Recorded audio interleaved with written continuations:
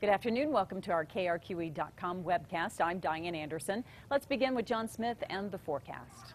We're going to be talking heat throughout the afternoon with temperatures into the triple digits across the entire southern portion of the state. We'll be in the upper 90s to near 100 for the metro, and even over the northern mountains, we're looking at temperatures around the low 90s. So it is going to be hot any way you slice it across the entire state. High pressure continues to build in through tomorrow, so we'll stay on the hot side through tomorrow as well. But eventually, toward the end of the week, a little bit of moisture will start to creep into the southeastern part of the state. Not enough to give us any showers, but it will be enough to cool the temperatures back. But we're talking highs in the upper 90s as opposed to triple-digit heat for the southeast by the end of the week.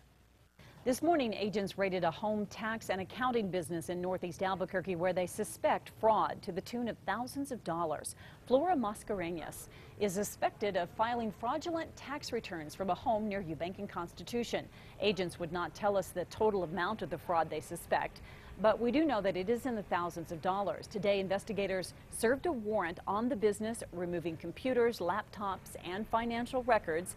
At this point, no one has been arrested or charged in connection with that fraud investigation. That could change soon, though. Firefighters are taking advantage of favorable weather conditions to battle the Little Bear fire burning in Ruidoso. More than 1,000 fire crews are still there fighting the fire, which has grown to more than 38,000 acres. It is now 60% contained. Burnout operations being conducted today could result in a lot of smoke in that area. 242 homes and businesses have burned. All subdivisions except Angus and Bonita Park are now back open. Stay with KRQE for more news and weather updates throughout the day.